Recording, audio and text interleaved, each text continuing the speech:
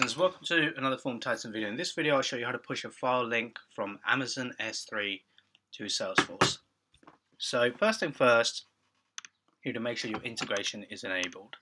So you go in there, Amazon S3, authenticate, put your bucket name, folder and permission, and you're good to go. Next up, what you want to do is set up the data. So let's do full name, email,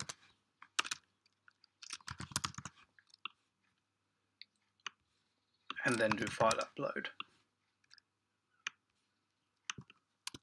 We'll call this passport. And then we'll do a submit button here. Next up, we will go ahead and set up a Salesforce integration push. We'll push it to contact, and then we'll go ahead and map our fields. So let's just map the standard stuff, which is last name, first name, and then email.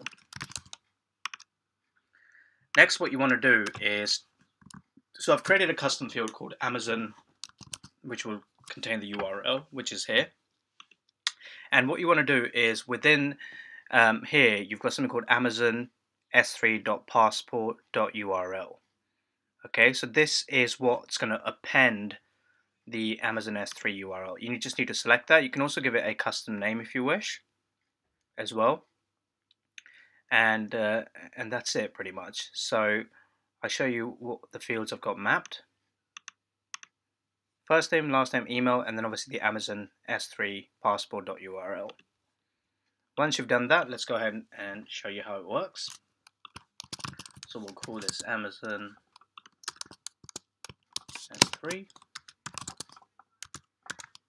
at amazon.com.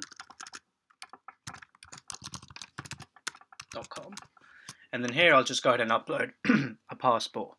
Right, one thing you need to be aware of, that your file, if it has spaces, Amazon will not append it properly.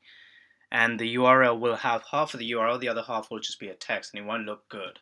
So make sure that your file has no spaces.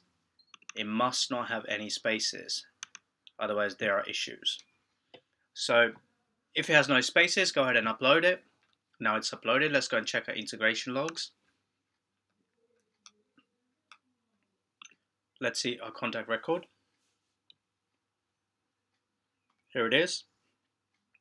And here is my Amazon S3 URL. I can click on it and it will automatically download for me the file.